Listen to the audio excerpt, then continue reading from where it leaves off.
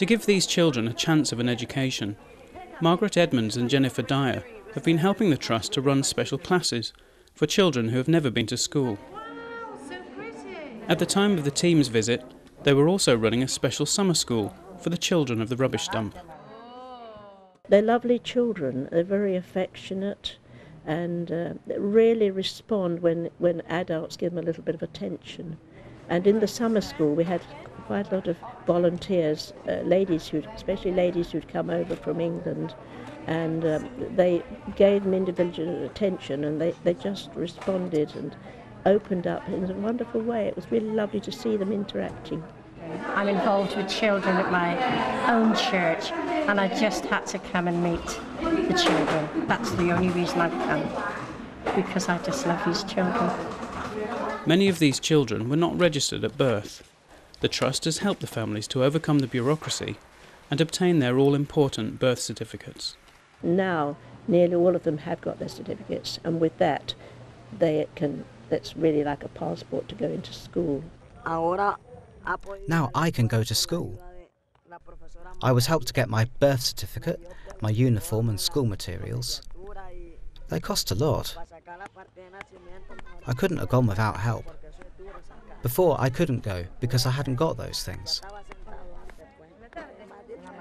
Going to school will make a big difference to my life. I'll get a better living. Life will be easier. I want to work in a bank, count money. I've chosen the career of an accountant. Then I won't have to work with a machete out in the country where there are snakes. I'll be able to sit down to work. It's good to learn to read. Tomorrow the classes start. I'm going to really try to get into the 4th grade. Whatever they give us to do, I'm going to do it. I think we'll be doing writing and reading. I'm going to work really hard. Over several years, working with Verbo Church, the Trust has built and developed another school next to the vocational centre. The school holidays provide an ideal opportunity for the team to do some maintenance. What we're doing today is we're trying to upgrade the classrooms a bit, so they're having a coat of paint on the walls, and we're doing all the chairs. They've first been cleaned and scoured, and now we're trying to make them presentable for the new term.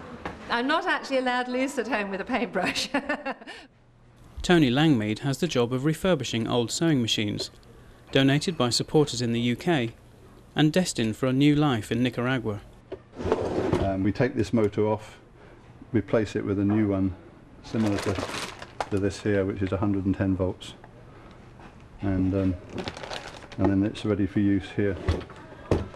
In the town of Bluefields there is electricity supply most of the time, so electric machines are valid here.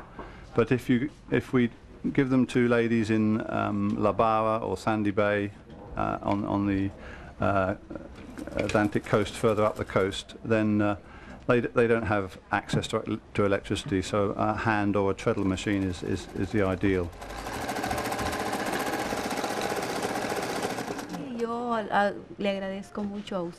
I'm very grateful to all of you and the teacher. She's a good teacher, very patient with us. I'm so grateful to you and to God for this place here. All around the school, the fertile land owned by the Verbo Church is being cultivated with help from the team. We're getting to the stage where we're taking the native seeds from melons that we buy in the market, and then we're planting them straight away. And these seeds were literally only planted a matter of a few days ago. So you can see the seedlings just coming up there. So they're poking through here.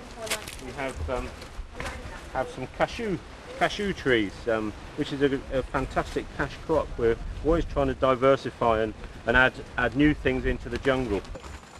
Marvin Ramirez is the full-time manager of the farm. In a few months from now, we will have bananas here. 1 year and a half, 2 years, we will have chocolate in production.